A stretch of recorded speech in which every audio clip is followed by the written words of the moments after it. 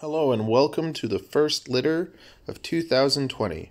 We have some wonderful Sterling Boas and some crazy looking hets. It's a very exciting litter and one I've been waiting for 4 years. Hi! Hi! Hi! Hi! Welcome to our channel! Hello! If you enjoy learning about reptiles and having a good laugh, what are you waiting for? Hit that subscribe button. Hit! Smash it! Smash it! Smash it right now. And don't forget to hit that notification bell. Hit! Smash it! Okay. Smash! Wonderful, exciting. And in this video I will show you how I take care of my snake babies. So I think I was so excited about this that I forgot to turn my microphone on. So now I have to do some voiceovering. Yay. So I wanted to show you firsthand how I take care of my boa babies from the moment they're born. So at this point I haven't touched any of them. I'm about to basically take them out and show you step by step what I do. Now, first we'll speed it up since I have no idea what I'm saying, and now we're going to pull the snakes down. So here you get to see, for the first time along with me, this lovely litter. First thing we got to do is take Aphrodite out, and when a snake gives birth, sometimes they'll be protective of their babies, but Aphrodite was wonderful the whole time. She let me just take her out. So I'm going to take her out and put her away, and around the end of the video you'll see what I do with her to clean her. But now we get to take a look at these wonderful babies. It's very, very exciting. Sometimes you work on projects, and from the time I got into boas I've been starting on like 8-year projects, and now some of them are finally just getting to their 4-year point where we're seeing the results of raising babies and then putting those babies together and having more babies. So it was a very exciting day. Since the Sterling Boas are new and not a lot of people work with them, I wasn't really sure of what was carrying what genes, so the day was exciting, and it was also caused a bit of anxiety because I had to learn about them and figure out, like, from the guy who produced them and from other people, which ones were carrying what genes, because, like, no one really taught me how to do this. Like, I never had somebody that showed me how to breed boas or how to take care of them. All the experience that I have is hands-on from just doing it myself. So, and I always recommend to anyone that gets a boa to find the the ultimate guide, or the complete Boa Constrictor guide.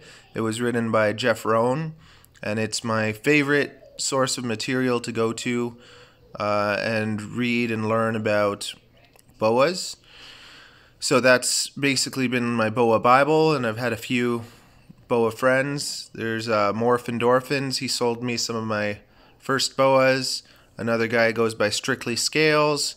He's been really nice too. I want to thank Boa Canvas. He's the one that I was able to buy the het Sterlings from. And one of the greatest things about this whole experience was actually being able to talk to Jeff Rohn, and he helped me identifying some of the animals because he knows so much more about them. And there really are. There's so many people that know so much more about the snakes than I do. I'm really just kind of doing this out of my third bedroom, but it really is something that brings a lot of joy in my life, and I love doing it. But I like to take each snake individually and rinse them all and make sure to get all the gunk off them.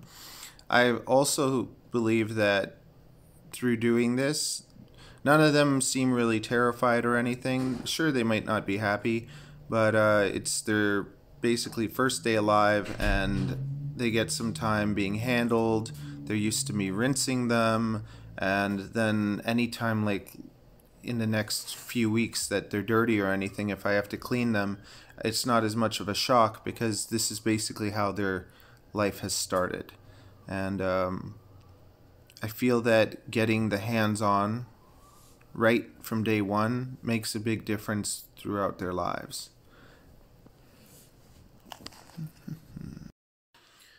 Okay, so now we're gonna go to the kitchen and start rinsing them. Now, lots of people do different things when it comes to their babies. I've seen some people, they leave them in a bin with water. Others just kind of leave them alone till they shed. What I'm doing here, it really takes a long time, and I'm not saying it's better or like that you should do this. Personally, this is what works for me, and with a lot of things, you're gonna find there's certain things you like to do or certain things other people like to do, and you just gotta see what works and what doesn't work, and hopefully you want what works. This is what I've basically been doing from my first litter onward, and I think that it's given me good results. The only snakes that I've lost have been snakes that aren't doing well physically, like there's something wrong with them, they're not breathing properly, or they're just a little bit off. But of all the snakes that have looked healthy, they've all survived and done well. So my reason for rinsing them all is two things. First, I get all the gunk off them, because anytime you have snakes sitting around with extra material around them, it could get dirty, it could have germs, it could produce mold, it could do all sorts of funny things. So the same way that I wouldn't want a snake laying around in poop, I don't want them laying around with like the membrane all over them. So I take each of them one by one and rinse them, and it ends up taking a long time. Like this video was about an hour and a half before I sped it up and changed things and whatever.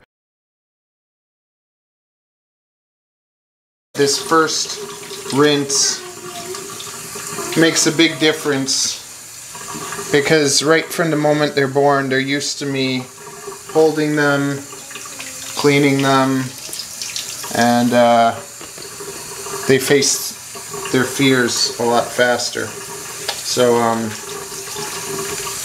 none of them have been nippy at all.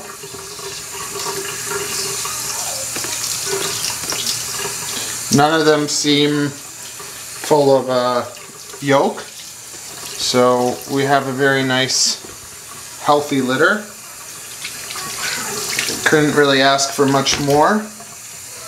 We got 18 healthy babies. All of them look like they are breathing fine and strong. They're already able to crawl out of the sink.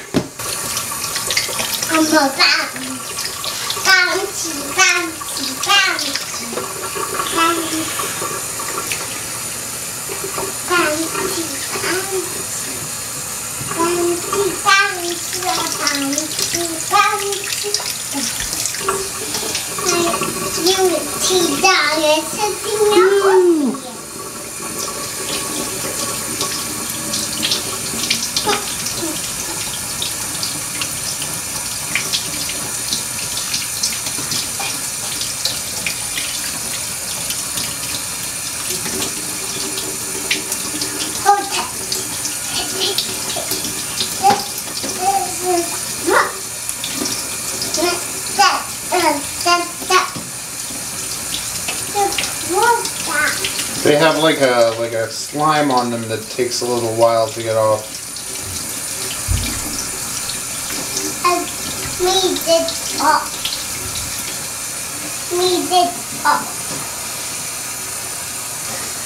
So there you go, that's one of the Sterlings.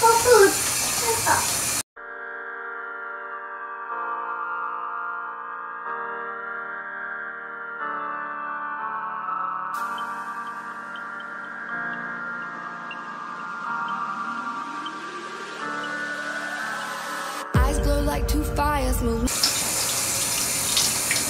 This one I believe is, well, I don't know if it's a hypo or not. There's another Sterling for you.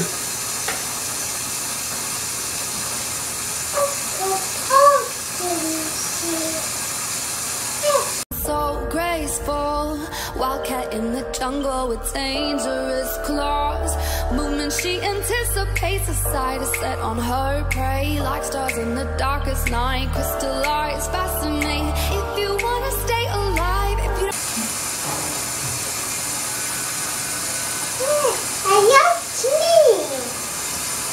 wanna be her prey, don't stand in her way.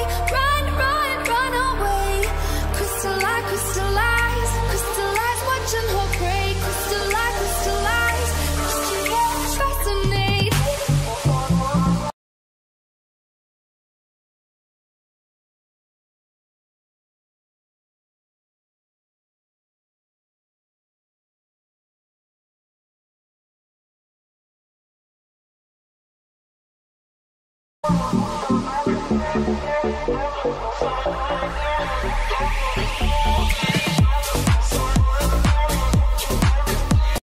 Here's the fifth and final patternless Sterling.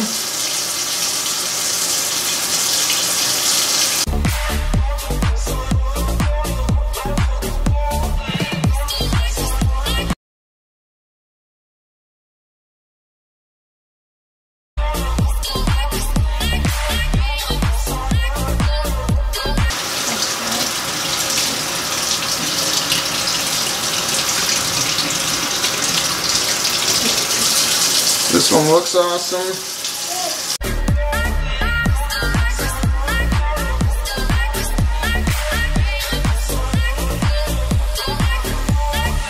Don't stand, don't say, don't look back, she anticipates. No chance if you become prey. Two stars in the darkest night, her crystallized fascinate. Her movements, she feels your heartbeat, an animal fear. Her beauty is unreal, just be feet out of here. If you wanna stay alive, if you don't wanna be her prey, don't stand in her way. Run, run, run away.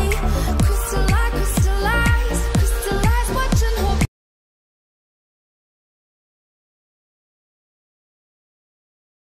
Crystallize, crystallize, crystallize, fascinate.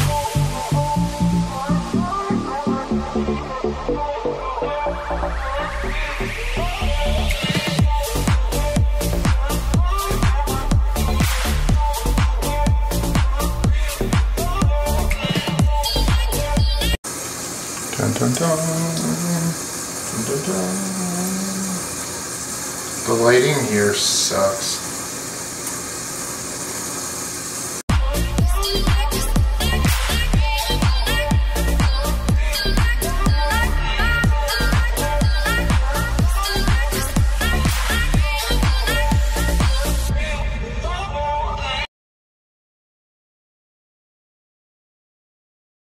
If you wanna stay alive, if you don't wanna be her prey, don't stand in her way. Run, run, run away. Crystallize, crystallize, crystallize. So if they have this, if they have like a sack hanging off them, I go right to here. So there's like a bulge that'll hopefully mostly go back in. So once it passes that bulge, I'll just go and cut it. So this extra stuff is not really going to be absorbed, but that stuff might be. So I'll leave that much hanging out, and then all the snakes that kind of have a little bit of that hanging out will eventually absorb it. Watching her prey, crystallize, crystallize, crystallize,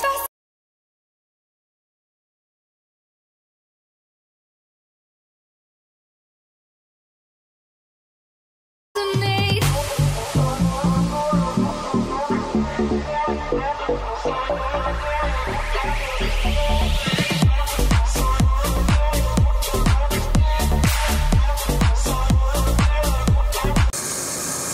Focus. It doesn't want to focus. Looks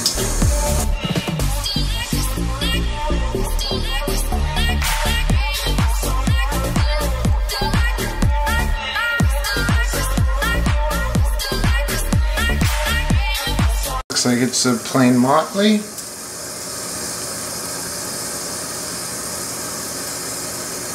I don't even know if this is a motley. Yeah, it looks like a motley.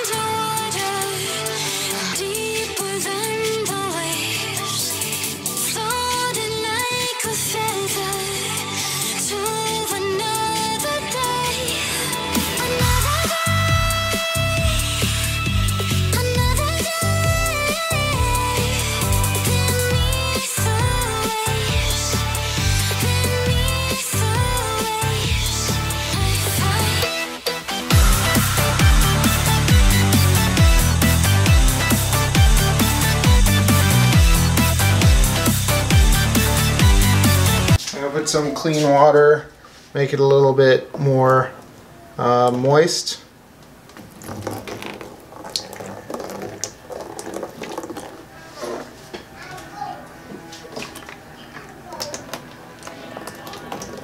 And this is what I've done for all my boa litters so far. So first we have our Sterlings.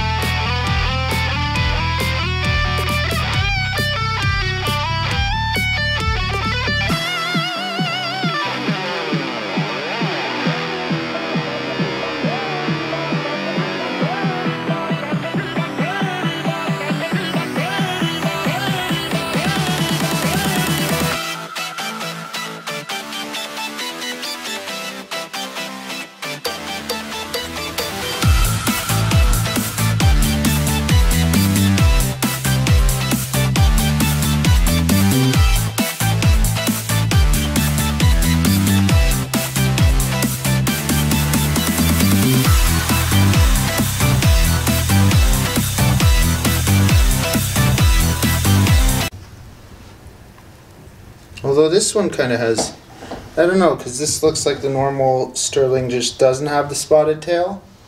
Well, it's interesting because this one doesn't have spotted either, it fades.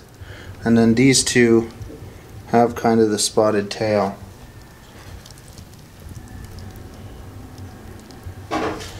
Interesting.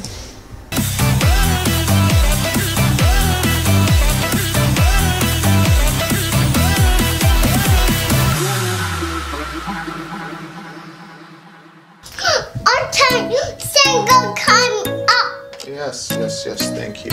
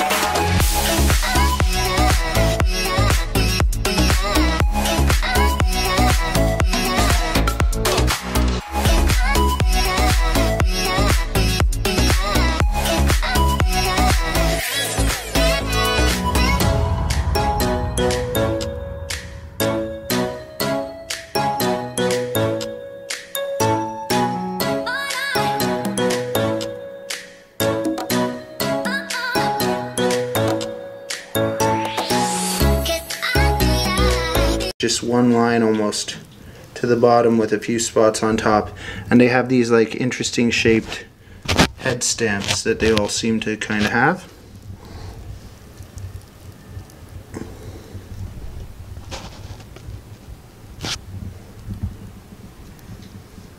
It's very interesting.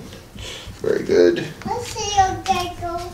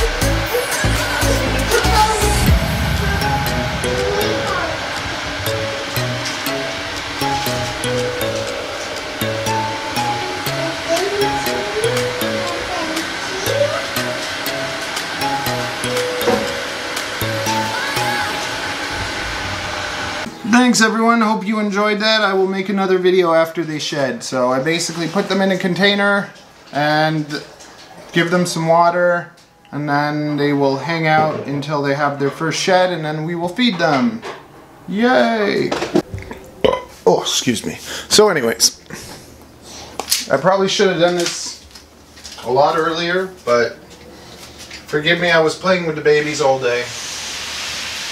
So now I'm going to take Mommy and give her a nice little warm rinse. She has always been nice, so they can be a little different after giving birth. But she is a little bit on edge. But we're going to take her to the sink and give her a little rinse. And then set her up. But there we go. There's Mama. So I'm going to take her to the sink. Okay.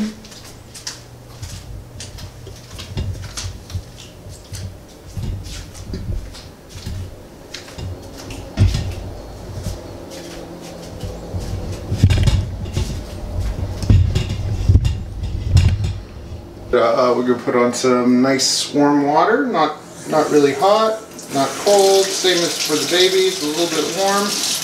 And I'm gonna just give her a nice little rinse.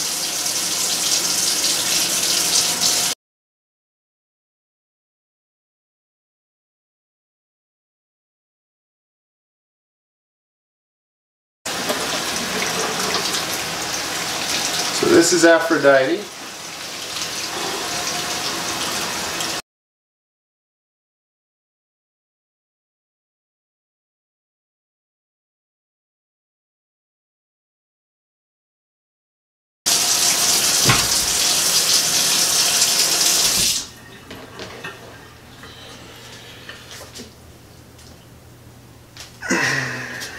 So here we have Aphrodite. Just gave birth last night or this morning, not sure. But she did a wonderful job. We got 18 perfect babies. She's nice and clean now. I totally disinfected and cleaned the home she laid her babies in, and now I'm gonna put her in a fresh one with some fresh water, and we're gonna be offering her a meal. Not now, but probably tomorrow or the day after. Woo. Okay, we got a light. Let's calm it down. Turn off this light. I'll turn off the sensitivity of the light. Here we go. There, nice, romantic, and whatever. So I spent the whole day just playing with the babies. I got absolutely nothing done, and Ariel's about to get home. I had a lot of wonderful, positive people. Thank you to everyone that is. Of the 5 visual Sterlings, I'm not sure. I'm sure that we got hypos. I'm sure that we got at least 1 Sterling. I don't know if I have any hypo Motley Sterlings. I thought that I did, but it turns out that 6 of the snakes just look really crazy. Apparently they're just, I talked to Jeff Rohn, so thank you Jeff Rohn for being kind and helping me out. And to the very few people that were just really nasty, like know-it-alls, I don't know what to say to you, but it's not how you treat people.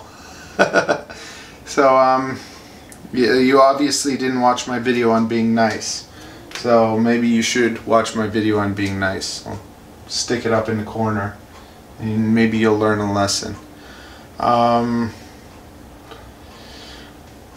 We're all just learning, we're all just trying to have fun, or some of us are. So everyone that really loves working with snakes and works towards a long project like this feels really good, and I hope that everyone working on projects gets to see their hard work kind of pay off. And honestly, the thing I'm the most excited about is just being able to hold and play with them. So I was kind of playing with them all day today, which now I'm gonna give them a few days to be alone, absorb if there's anything hanging out of them, and